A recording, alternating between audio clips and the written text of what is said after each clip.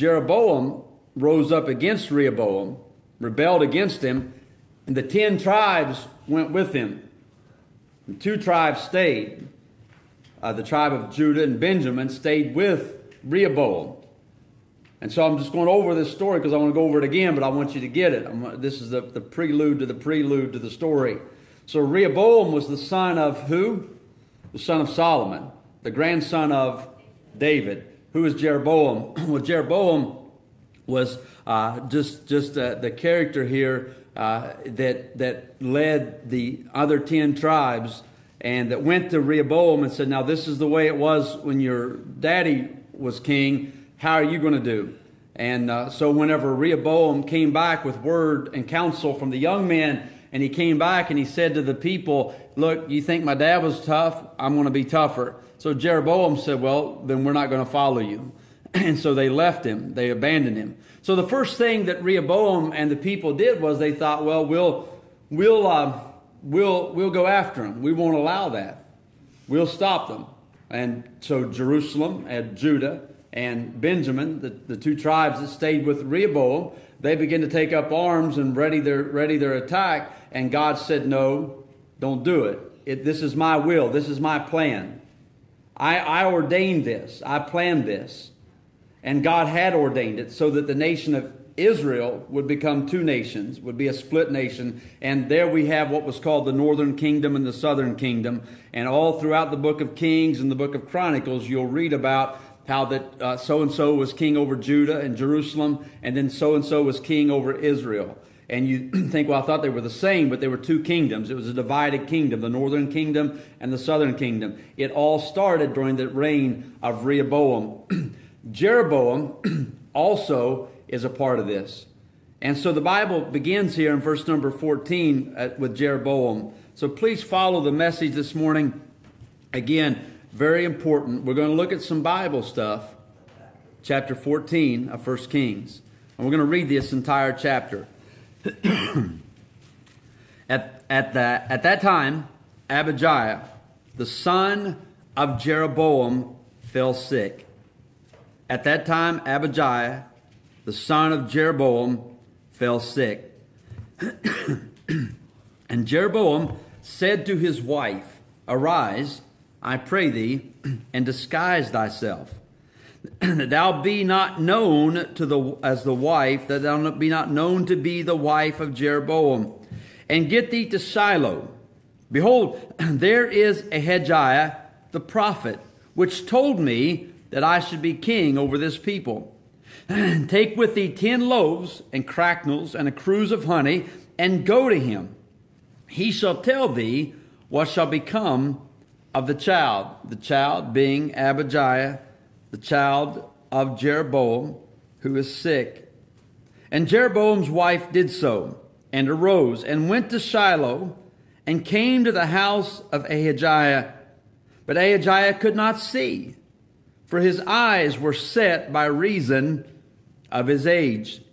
And the Lord said unto Ahijah, behold, the wife of Jeroboam cometh to ask a thing of thee for her son, for he is sick. And thus shalt thou say unto her. For it shall be when she cometh in, that she shall feign herself to be another woman. And it was so. When Ahijah heard the sound of her feet, as she came to the door, in at the door, that he said, come in, thou wife of Jeroboam. Why feignest thou thyself to be another? For I am sent to thee with heavy tidings. Notice that statement, heavy tidings. This message is heavy on my heart. And in the text you see, in the verse, in the chapter, we see the statement, heavy tidings. He said, go tell Jeroboam, thus saith the Lord God of Israel. Now, everybody, I pray you listen. If you're listening on the live stream, if you're in the church, not in the church, listen to this message this morning. I don't want you to just acknowledge the fact that I preached a message. I want you to hear the message. So if you're in the back with babies, listen. If you're in here, listen. If you're somewhere else, listen. He said, for I am sent to thee with heavy tidings. Go tell Jeroboam, thus saith the Lord God of Israel, for as much as I exalted thee from among the people, and made thee prince over my people Israel, and rent the kingdom away from the house of David, and gave it thee, and yet thou hast not been as my servant David, who kept my commandment, and who followed me with all his heart, to do that only which was right in mine eyes, but hast done evil above all that were before thee. For thou hast gone and made thee other gods, and molten images, to provoke me to anger, and hast cast me behind thy back. One place he said, in the scriptures and Chronicles, said he made devils. That's what God called his idols. We'll look at that in a minute and see what he did. But God said that in doing this, you cast me behind your back. You threw me away. You threw me aside. Therefore, verse 10, therefore, behold, I will bring evil upon the house of Jeroboam, and will cut off from Jeroboam him that pisseth against the wall, meaning that there would be no men left of his name, of his people. There would be no men to follow after him. And him that is shut up and left in Israel, and will take away the remnant of the house of Jeroboam, as a man taketh away dung, till it all be gone. Till it all be gone. Why? Because you ignored God, you threw God aside, Jeroboam, because you cast God behind your back. Verse 11, him that dieth of Jeroboam in the city shall the dogs eat, and him that dieth in the field shall the fowls of the air eat. For the Lord hath spoken it. Arise thou therefore, get thee to thine house. And when thy feet enter into the city, the child shall die. And all Israel shall mourn for him and bury him. Notice this statement. For he only of Jeroboam shall come to the grave. Notice this statement. Because in him there is found some good thing toward the God of Israel in the house of Jeroboam. Don't miss that statement. Look at that. Look at it. Because in him there is found some good thing toward the Lord God of Israel in the house of Jeroboam. Moreover, the Lord shall raise him up a king over Israel, and shall cut off the house of Jeroboam that day. But what? Even now? For the Lord shall smite Israel as a reed is shaken in the water, and he shall root up Israel out of this good land which he gave to their fathers, and shall scatter them beyond the river, because they have made their groves, provoking the Lord to anger. And he shall give Israel up because of the sins of Jeroboam, who did sin and who made Israel to sin. Notice that statement, what he said, he shall give Israel up. We see the same thing in Romans chapter 1. He gave them up. He gave them over to a reprobate mind, meaning that God would cease to deal with them. He said he would give Israel up. Verse number 19, the rest of the acts of Jeroboam, how he warred and how he reigned, behold, they are written in the book of the Chronicles of the kings of Israel. And the days which Jeroboam reigned were 22 years, and he slept with his father Nadab. His father's Nadab, his son, reigned in his stead. And Rehoboam, the son of Solomon, reigned in Judah. I want you to see this. Now here's Rehoboam. Rehoboam, the son of Solomon, reigned in Judah. Rehoboam was 41 years old when he began to reign, and he reigned 17 years in Jerusalem, the city which the Lord did choose out of all the tribes of Israel to put his name there. And his mother's name was Naamah, an Ammonitess. Every time you hear about Rehoboam, you hear about his mother. Every time you hear the name of Rehoboam, you're reminded of who his mother was. Who was she? She was an Ammonitess. Who took her to be his wife? Rehoboam's father, Solomon. What does the Bible say about Solomon's wives? That they turned his heart away from God.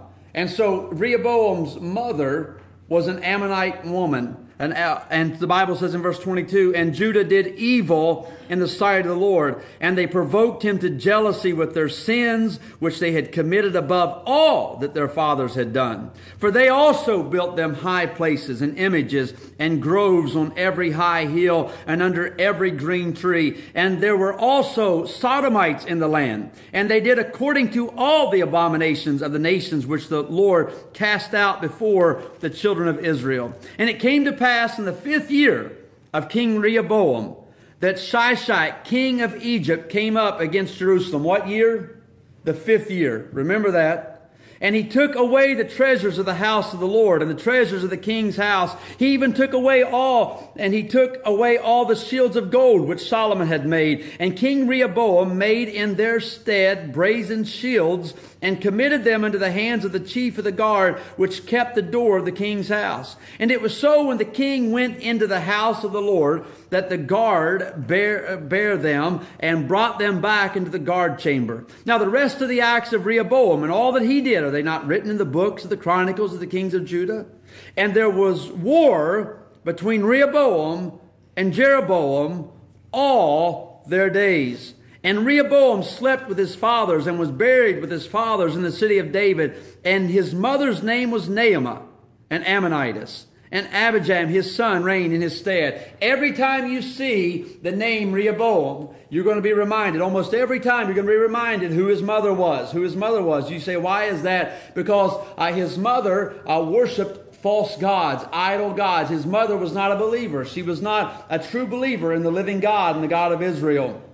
The Bible says, and if you look in Chronicles where it says all that the story of Rehoboam is written, if you'll turn over sometime and read in Chronicles, not right now, but if you'll study this, and listen, anytime I preach anything here, I beg you to study the story out. Study it and read it. But whenever Rehoboam became king, the Bible says explicitly that for 3 years, he did everything like David told him to do it. 3 years, the Bible defines it. 3 years, he did everything that he was supposed to do. I don't know that this is true or not, but they say that if a person has any kind of an addiction or anything like that they deal with in their life, that generally it takes 3 years to get the body and the mind clean from that and to get where the place is where they reach a safe zone or a comfort zone. And in this flesh, I don't know if there is such a thing as a safe zone or a comfort zone, but they say it takes 3 years to really get to the place where you can feel like you've put some distance between those desires and those things like that. But here's a king, Rehoboam. For 3 years, he does everything right.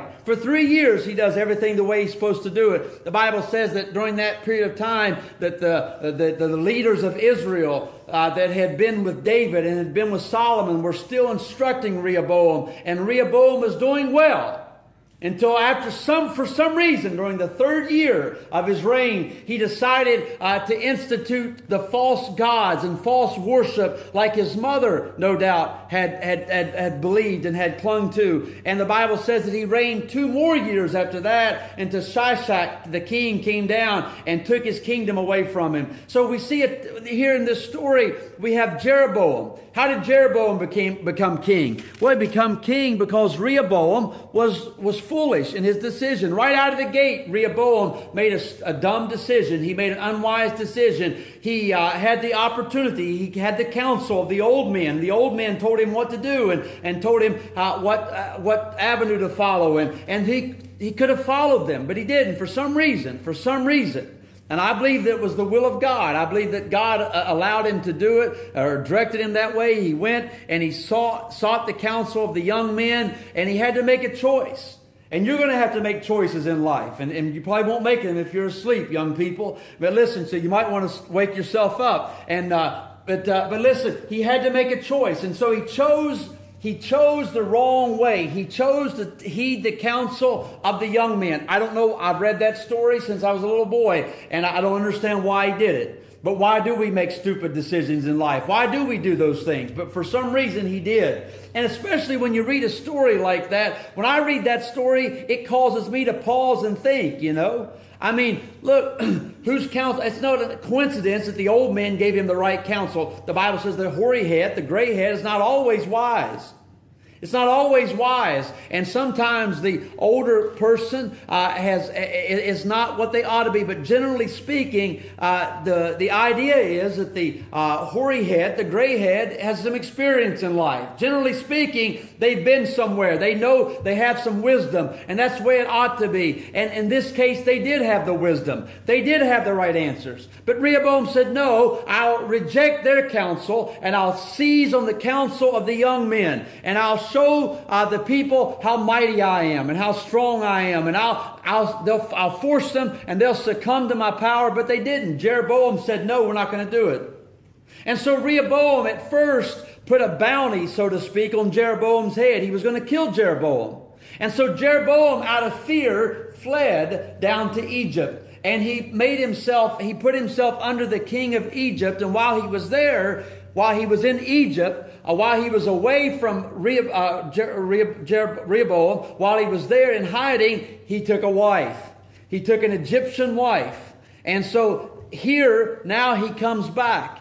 And now he's king, ruling over the 10 tribes. And so as he's ruling over the 10 tribes of Israel, him and his wife, whom he got down in Egypt, have a baby, a little baby. And they named the baby Abijah. And no doubt, like any mother or father, they loved that little boy. And they cared about him.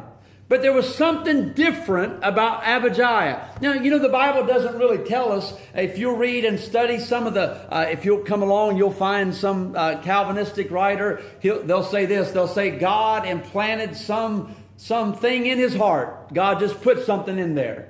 And or something like that. You know what I mean? And I don't think that it was just a matter that God put something in Abijah's heart. I think this. I think that Abijah came under the influence of the preaching of the Word of God. You know, you don't have to be an old man to hear preaching and have your heart affected by preaching. You know, young people, and man, we miss this. But listen, young people are impressionable. And listen, young people can hear preaching and have their heart affected by preaching just like older people can. I honestly think, as we read the Bible, I think that Josiah, how old was Josiah when he became king? Anybody remember? He was 8 years old when he became king. You know, the reason I believe that Josiah was a different kind of king, his daddy was not a good man. His mother and father basically were reprobates. They didn't worship the true and living God. They worshiped false gods. They had allowed the Sodomites to continue in the land, and they had allowed the wickedness to continue in the land. But all of a sudden, Josiah becomes king, and at 8 years old, he instantly begins to go against what his father had done and go against the wickedness of the land. Why? I believe that Josiah had heard the preaching of the Word of God. Hey, listen. Hey, young people, you remember what Jesus said? Suffer the little children to come unto me, for of such is the kingdom of heaven, the kingdom of God. You know, God puts in children's heart a desire to hear preaching. But the sad thing is, children can't bring themselves to church. Somebody has to bring them to church. And listen, you know, if parents would realize how important it is to bring their children to church, I think they would bring them to church. You say, well, they're young and they don't really pay attention. That's not true. I believe with all of my heart that children do pay attention in church. I believe they hear the preaching of the Word of God. You know, I thank God that I was raised up in church, and the stories that I've heard and the stories that I preach, I heard them in Sunday school and I heard them in church. And my old preacher used to preach the Word of God, and my mom was sitting right there. She was my Sunday school teacher. And when I wouldn't listen in Sunday school, she'd make me stand in the hallway. And that was a lot of time. I spent a lot of time in the hallway. But you know, I heard about the story of Jonah and the well in the Bible, and I heard that in Sunday school. You know, the devil works overtime to keep children from hearing the preaching of the Word of God. Nowadays, so many children, they come to church, but they'll haul them off somewhere and listen, and maybe they'll have a junior church, maybe they won't, maybe they'll have preaching there, maybe they'll just entertain the children. But the devil does everything he can to keep young people from hearing the Word of God. I would say this, as a parent, I would try to teach my children the Word of God. I would talk about the truths in the Word of God. You know, you ought to tell your kids and teach them the story about David and Goliath. You ought to teach your children and tell them the stories in the Bible about Moses crossing the Red Sea and leading the children of Israel over on dry ground. You got to tell your children and teach them about the story about Joshua and the walls of Jericho. How many times did they march around Jericho? Anybody know? 7 times they marched around Jericho. And what happened on the 7th time? They blew the trumpets, right? What happened? Is that right? They blew the trumpets. And what happened when they blew the trumpets? Someone tell me. The walls came down. Thank you, Curtis. Thank you for stepping up there, son. Listen, the walls came down. Hey, you ought to hear that story and visualize it. And you know, when a young person hears that, they're not like we are as skeptics. They don't doubt it. They just believe it. You ever realize that? Young people hear Bible stories. Hey, young people believe in Superman. I remember we used to come home from church talking to my boys, you know, Bub's right there and Caleb, and we would be talking, and they'd be talking about Superman. And you all do know that Superman is fictitious, right? Now, he's not a real character. He was created character, but we talk about it. And boys, they talk about how strong Superman was and what all could Superman do. And invariably, one of them would say, you know what? But Superman's not stronger than God, is he, Daddy? And I say, oh no, he's not stronger than God. I mean, listen, but young people hear stories and they hear things and they believe what they hear. And I have no doubt in my mind that Abijah had been subject to the preaching of the Word of God. Somebody had come along and affected his heart as a young man, and there was a fire in his heart. There was I hate to use the word spark, but there was something ignited in Abijah's heart, and he began as a young man to seek the Lord. It's still true today. You know why America's in the condition we're in? It's not because of the old people. It's the young people that are rioting in the streets. It's the young people that are, listen, when they're in school, they're being turned against the Word of God. Don't think for a minute that it's an accident, that the devil has done all that he could to keep God out of our schools and subject our children to atheistic evolution teaching, denying the fact that there is a God, denying the fact that there is a Creator. It's not an accident. It's an on purpose. It's a full tilt program out of hell of the devil himself to keep young people from knowing the God of that book right there. It's not an accident that the devil tries to teach young people they come from animals so that they can grow up and behave like animals. You know what you have to do with an animal? You have to cage him. You know what you have to do with an animal? He has to have a master. He has to have an authoritarian figure. You know who that is? It'll be the government. Listen, that's why our government wants to exercise more power and more authority and more dominion. Why? Because we've taught our young people they don't have good minds. They don't have the ability to make right decisions. So someone has to make the decisions for them. Someone has to rule over them. And conveniently, it's the government. That's sad.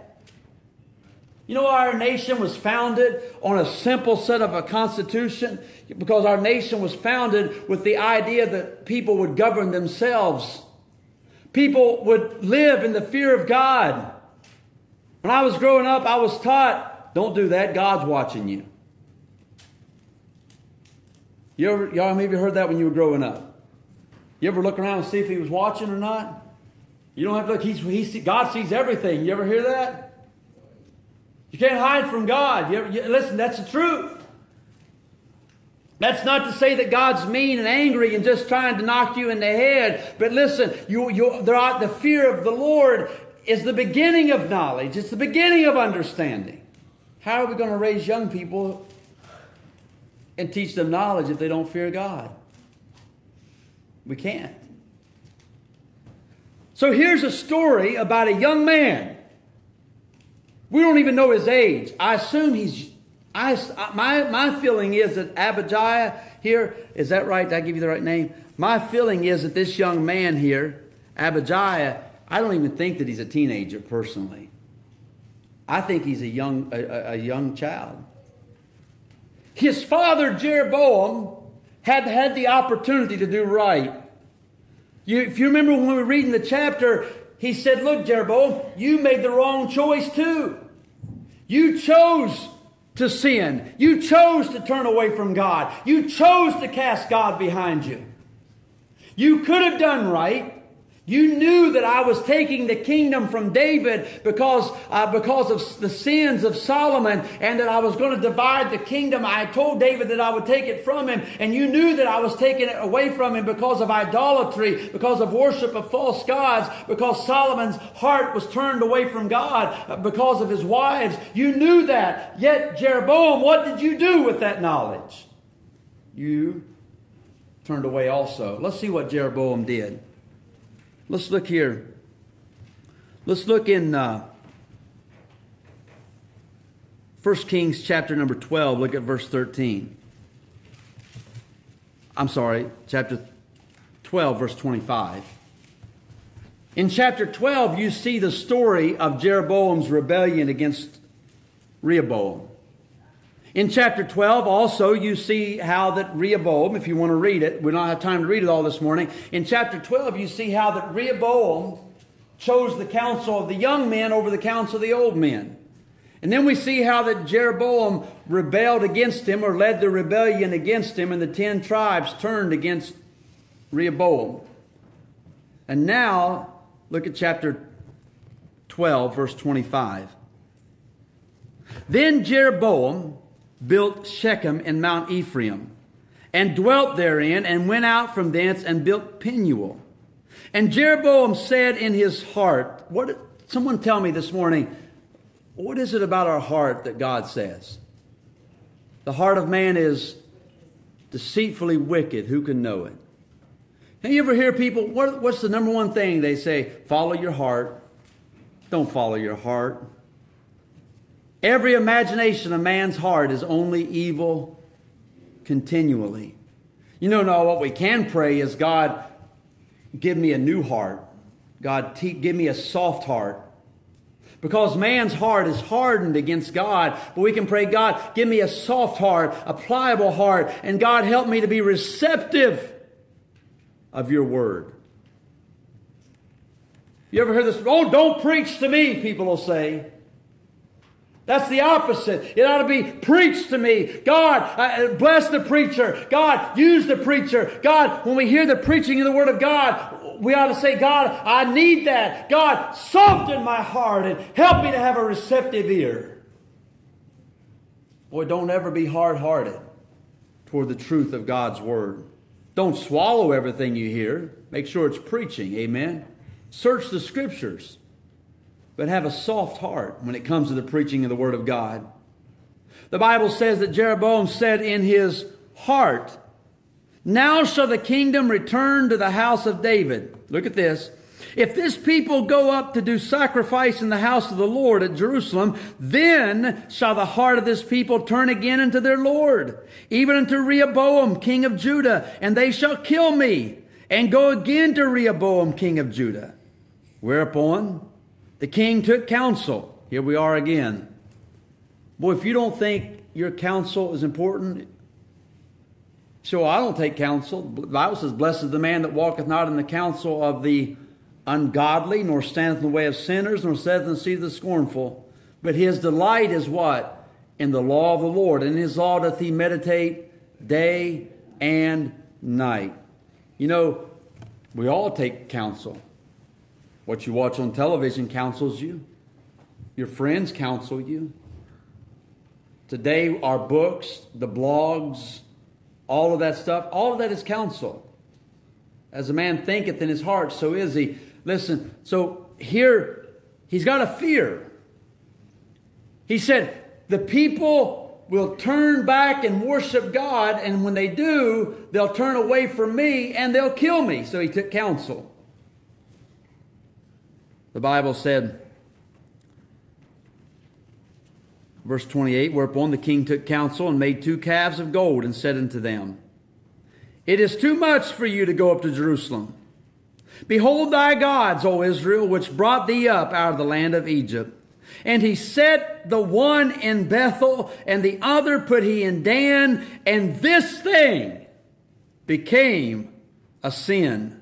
For the people went to worship before the one, even unto Dan, and he made an house of high places. And he made an house of high places, and made priests of the lowest of the people, which were not of the sons of Levi. And Jeroboam ordained a feast in the 8th month, on the 15th day of the month, like unto the feast that is in Judah. And he offered upon the altar. So did he in Bethel, sacrificing unto the calves that he had made. And he placed in Bethel the priests of the high places which he had made. Verse 33. So he offered upon the altar that which he had made in Bethel the 15th day of the 8th month, even in the 8th month which he had devised of his own heart, and ordained a feast unto the children of Israel, and he offered upon the altar and burnt incense. So what's happening here? He said, I've got to save myself. And he said, there's a chance. He said, the people will go back to Jerusalem. And when they go back to Jerusalem, they're going to be wooed into following Rehoboam. And they'll turn away from me. He said, so what am I going to do? And his counselors said, here's what you do. He said, build a more convenient place of worship for them. Make it easier to worship the Lord. Oh, maybe you could pass around a survey and ask them what kind of church they would like to have, and make it feel less churchy and more carnal and more fleshly, and make it easier for them. That way they won't turn away from you. That way they'll stay and they'll follow your worship. You know, that's what religion is. Religion is the contrivance of man. Man-made religion. That's exactly what he did. What did God say happened? It became a what? It became a sin. What happened? The people began to turn, and they said, you know what? It's true. We don't have to go all the way to Jerusalem. Look, we can worship God right here in our backyard. You know, church is church. You just go to the church of your choice as long as it says church on it.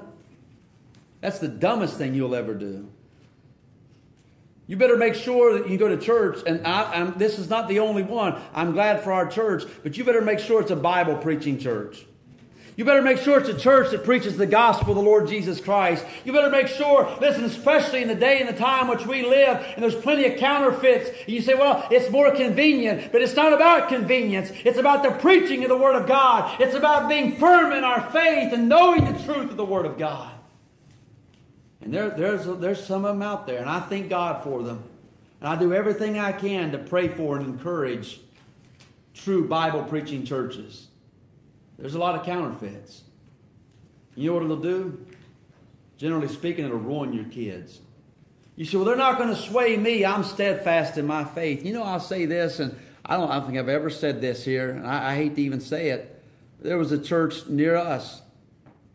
Now, I probably hurt somebody's feelings when I say this, but they said, won't you come pastor our church? And man,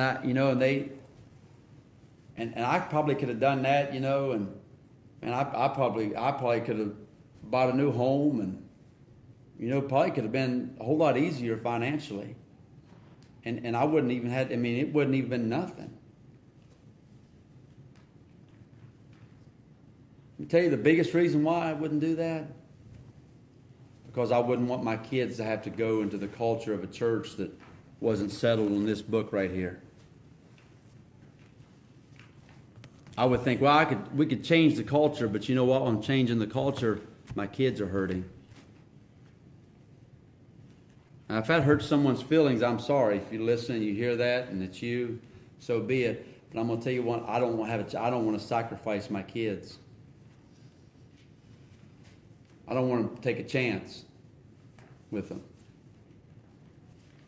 I'd rather be right here and starve to death and be true to this book right here. And you better get the same idea and the same thinking. It's important what you hear. Amen? It's important. We just finished up camp. I don't know. We must have had preaching like 5 times a day. I don't know. We were preaching at midnight and the kids were listening and paying attention. You know why we do that? Because when they get home, they're not going to hear about God unless it's a curse word sometimes. When they get home, mom and dad aren't going to bring them to church. You know, a couple of our young men preached. What a blessing it was. What a blessing that is. Now, we don't put anybody on a pedestal, but it's a blessing to see a young man stand up and open the Word of God and have the courage to stand up and proclaim the Word of God. So what if they just repeat what they heard? Praise God. That's the whole point. Amen. You know what I'm doing? I'm repeating what I've heard. You know what the Bible says? We cannot but speak the things which we've seen and heard. You know what John the Baptist said? He said, I'm a voice. I'm a voice crying in the wilderness. You know what it meant? He said, I'm an echo. He said, I'm just echoing the things which thou hast heard of many witnesses. The same commit thou to faithful men, which shall be able to teach others also. Hey, we don't need some new thing. That's what Jeroboam did. He invented some new thing. We don't need new stuff. We need the old stuff. Amen. We need the old teachings of the Word of God, and more of it, not less of it. You say, but it's a new day. Yeah, it's always been a new day. And every new day reminds us of how important the old paths really are. And we better stick to the old truths. Amen? You say, well, I hear now they're doing things different. Yeah, you know what? You get into a fight like that and try some different thing, you better just stick with what you've been taught. Amen? You say, well, we in a fight? If we're not in a fight in Christianity today, I don't know when we're ever going to be in one. Amen? It's not time to change the program. It's time to get with the program and get in the Word of God and double down and do the things God would have us to do. What did Jeroboam do? He said, I'll change this whole thing up. And you know, there's a problem with that. There's a God in heaven who says, I want you to do it my way. And when God did that, and when God was displeased, what did God do? Look in the next chapter. I told you we have to look at a lot of Bible here, but we'll be done. Chapter 13, verse 1. Behold, there came a man of God. What's that? That'll always get you in trouble. Well, you know one of the ways you can find out if someone's a man of God? They're always messing up the fun. Everything was going good. I mean, Jeroboam, no doubt he was saying, man, it worked. I mean, I got a church for him here. And you know what? And here's what he did. He said, look, Levite priest. He said, you want to be a priest? You don't have to be qualified to be a priest. I'll make you a priest.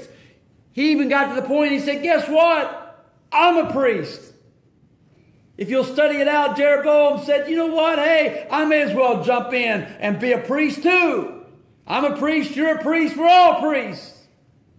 Who cares about the rules? Who cares about what God said? That's no fun. Everybody's in on the action. And Jeroboam's probably thinking, man, we're having revival. Everybody, I got people going to church that wasn't even going before. God said, it's not my program. So what did God do? He sent a man of God.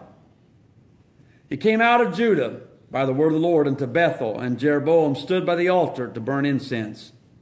And he cried against the altar in the word of the Lord, and said, O altar, altar, thus saith the Lord, behold, a child shall be born to the house of David, Josiah by name. And upon thee shall he offer the priests of the high places that burn incense upon thee, and men's bones shall be burnt upon thee. And he gave a sign the same day, saying, this is the sign which the Lord hath spoken. Behold, the altar shall be rent, and the ashes that are upon it shall be poured out. And it came to pass, when King Jeroboam heard the saying of the man of God, which had cried against the altar in Bethel, that he put forth his hand from the altar, saying, lay hold on him. Uh-oh. Jeroboam said, kill that man. He's ruining our fun. The Bible said, beware when all men speak well of you. If you're a preacher and everybody likes you, you're not preaching the right message. Look what the Bible said. Lay hold on him, he said. And his hand, which he put forth against him, dried up, so that he could not pull it again to him. His hand withered up whenever he grabbed a hold of the man of God. You reading that? Verse 5. The altar also was rent, and the ashes poured out from the altar according to the sign which the man of God had given by the word of the Lord. And the king answered and said unto the man of God, entreat now the face of the Lord thy God, and pray for me, that my hand may be restored me again. And the man of God did what? He besought the Lord. He prayed. And what happened? The king's hand was restored him again, and became as it was before. And the king said unto the man of God, come home with me, and refresh thyself, and I will give thee a reward. And the man of God said unto the king, If thou wilt give me half thine house, I will not go in with thee. Why? Because his house was reprobate. His home was beyond repair. He said, I will not go under the shadow of your roof. He said, I will not go in with thee, neither will I eat bread nor drink water in this place. For so it was charged me by the word of the Lord, saying, Eat no bread, nor drink water, nor turn again by the same way that thou camest. So he went another way, and returned not by the way that he came to Bethel. Now, I don't have time to tell you, but if you'll read the rest of that story, it'll blow your mind. You got to finish that, read that story, because that prophet of God did not obey. He got duped. He got tricked. And I want you to read and see what happened. It's an amazing story. I'm not going to get into it. But here's what I want you to see. The Bible said Abijah is sick. Jeroboam said to his wife, I want you to go, and I want you to go and see the prophet of God that said I would become king. He said, I'm going to disguise you and so that he won't recognize you. The thing is, Jeroboam didn't know that the prophet was blind already. So he schemed this elaborate scheme, and he dressed his wife up in a way that no one would recognize her. And he sent her, and he gave her a bunch of tokens and goodwill offering to go into the house of the prophet of God to say to the prophet, look, King Jeroboam's son is sick. What's going to happen to him?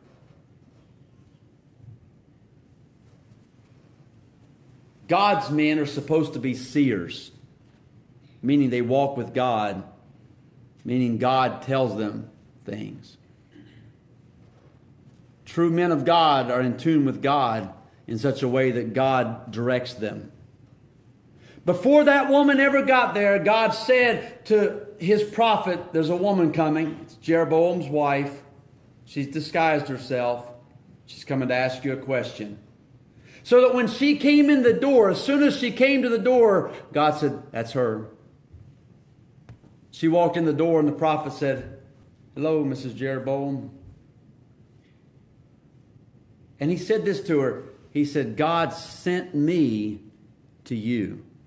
Now, wait a minute. She's at his house. When the prophet of God was too old or too elderly or unable to go out, God sent him an audience. It's more important that you have a message from God than you have a nice sermon. And I'm going to tell you what our preaching needs to be. It needs to be a message from God instead of sermons. And we need to hear from God. She said, my son is sick and we want to know what's going to happen. And the prophet said this, when you get back in the city, as soon as you enter the city limits, your son is going to die. Let me ask you a question. If you were that mother, what would you do? I thought about it. My wife and I, we lost a child. Our little boy Luke went to be with the Lord last September. Any of you that's ever lost a child, you understand that there's honestly nothing in this life that seems so difficult. I tried this week to look at some pictures of Luke, and it's so hard. I know he's in heaven. I'm going to see him someday, and I'm happy for him. And I don't question the will of God, and I don't question God. And God, we've got like thousands of kids and otherwise. I mean, I love all my kids. I love them all the same.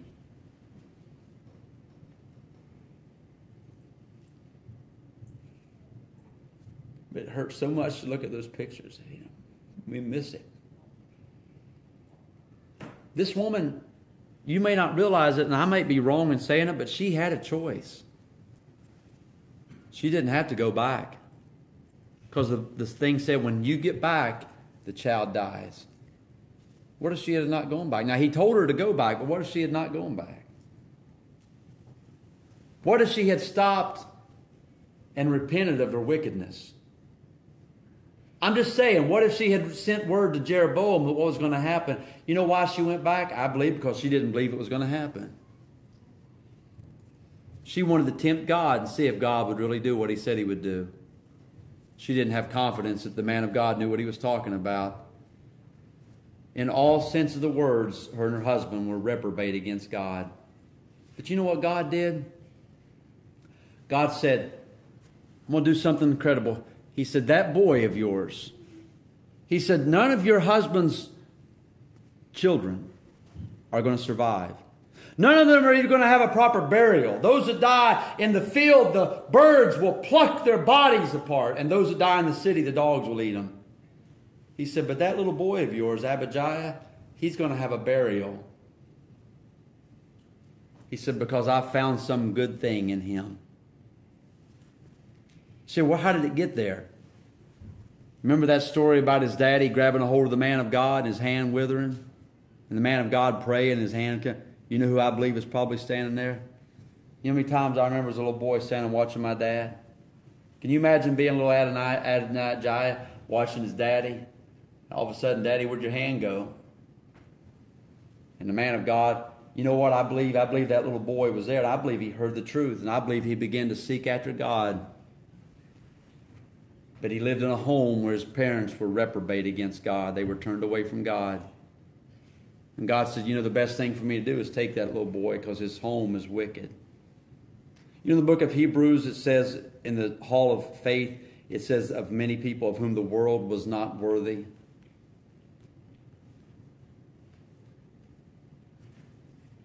You know, this world ought not to, we ought to live in such a way the world is not worthy of us. Even though our nation might be turned against God and rejected God, God ought to find some good thing in us. Young people, God ought to be able to look at your life, not find some good thing on you. He said some good thing is found in him. If God were to search our lives, search our hearts, would he find good things in us? You know what we ought to be doing as parents?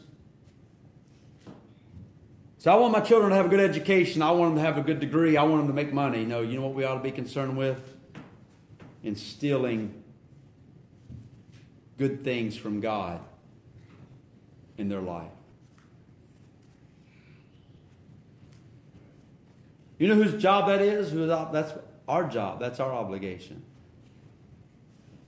You know how easy that is? It's a conversation. It's talking about God. Listen, hey, it's getting them to the house of God. It's getting them to church to hear the preaching of the Word of God. It's getting them to where they can hear the Sunday school. But it's not just relying on the preacher. It's you and I, as moms and dads, teaching them, as grandparents, teaching them, and getting all the good that we can in their heart. The Bible says, train up a child in the way she goes. When he's old, he shall not depart from it. You know when training begins? In the childhood. In childhood. Teaching them the things of God.